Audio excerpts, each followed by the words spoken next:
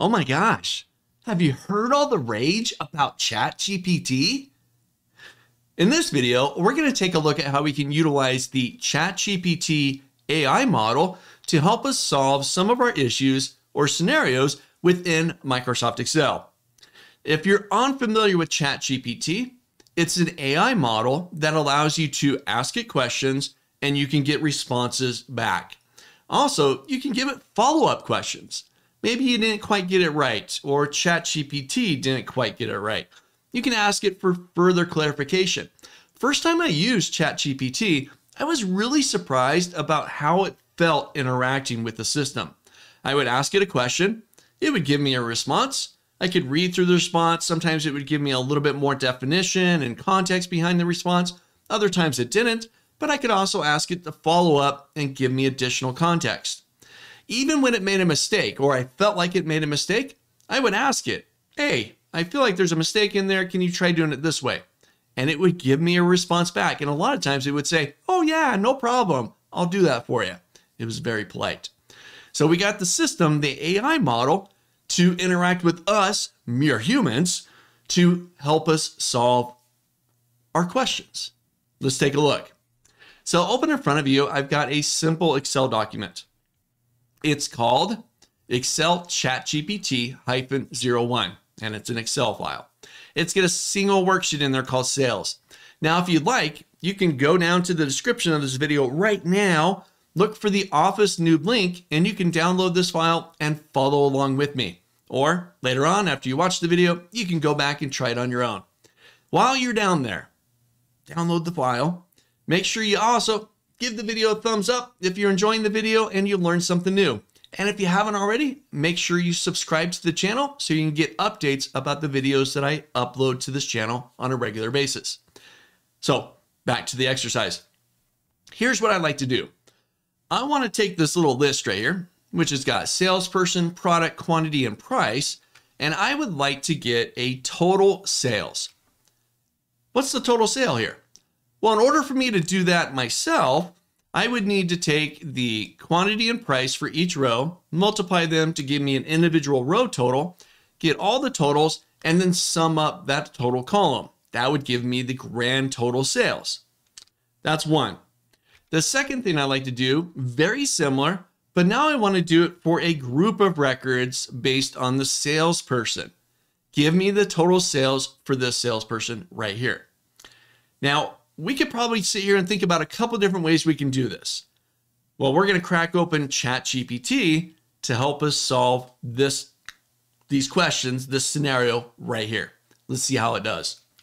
So I've already written out a couple of questions for ChatGPT. That way you don't have to watch me bang on my keyboard. So the first one is, I want it to create an Excel formula that outputs the sum of range C3 to C44 times D3 to D44. So take these two columns, multiply them together, and then sum up the results. That's the first one. Then the second question, remember the same thing, just doing it at the salesperson level. All right.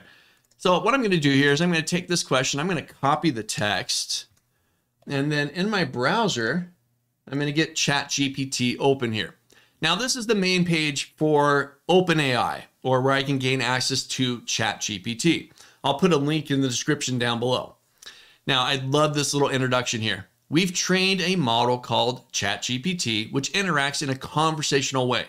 It really does. I was really surprised about the interaction me, mere human, was able to have with the AI system here. Very cool. The dialogue format makes it possible for ChatGPT to answer follow-up questions, admit its mistakes, challenge incorrect, and reject inappropriate requests.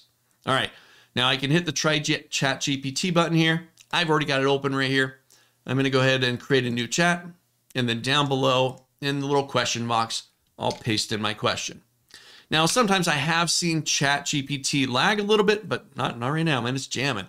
All right, the formula that outputs the sum of that range multiplied by this range would be the sum product function. Nice. So I'm going to copy that. That's the formula they suggest to use. I'll go back to my Excel file, and I'm just going to paste it in right there, H2. Ooh, Let's format that as currency. $36,046.60. That's total sales. So that's taking quantity times price, giving me the total for each row, and then summing up that range. How cool is that? It did it for me. Let's try the next one. So I want to take it a step further. I want to do that same formula, but I want to do it for an individual salesperson. All right. So back to ChatGPT. I'll paste in my new question. I'm going to hit my enter key.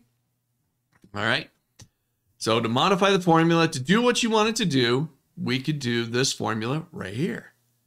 So still utilizing the sum product function, I'm going to copy that formula. And look at that. It gives me a brief description about the formula itself, what it does, and a little bit of tip about what I need to do to get it to work inside my scenario. So right now, it doesn't have the salesperson name. I didn't give that to ChatGPT. So it just used a placeholder there called salesperson name. So I copy that formula, go back to my Excel document, and I'll paste it in right there. All right. Oh, we found a typo in the formula. Okay. So let's see, what do they got inside there? It looks like the asterisks, the little multiplication symbols are missing. So I'm going to go ahead and say yes to put that in there. The sum product function needs the argument separated because I'm using some criteria in here. It's going to use the asterisk symbol to apply the criteria. So I'll say yes for the correction. Now I got a 0, but that's because this placeholder text.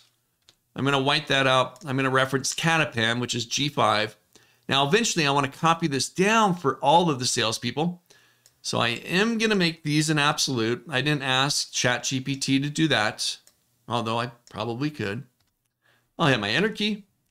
$4,793 for Catapan. I'll copy that down. And there's my totals for each salesperson. All through ChatGPT, right? It did it for me. You just got to know what to do. Imagine you're sitting in a meeting and your boss comes to you and says, hey, I need you to do blah, blah, blah, blah, X, Y, and Z, right? Okay. You run back to your desk and how do I do that? Open up ChatGPT, ask it how you would do it. It might come out with a proper response. Now, if I ask it this again tomorrow, it might show me a different way to do it.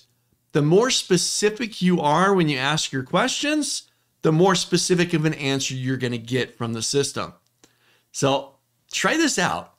When you first get to ChatGPT, you're going to need to log in utilizing a Microsoft account or maybe a Google account or creating an account to get into it. So if you haven't used it before, you'll need that, but it is completely free for you to use. They do have an option where you can purchase, where you get some additional bells and whistles, but what I just used right there, completely free. So try this out. If you enjoyed the video, you'll learn something new about Microsoft Excel and ChatGPT. Make sure you give the video a thumbs up. And if you haven't already, don't forget to subscribe to the channel. Until then, I'll see you in the next video.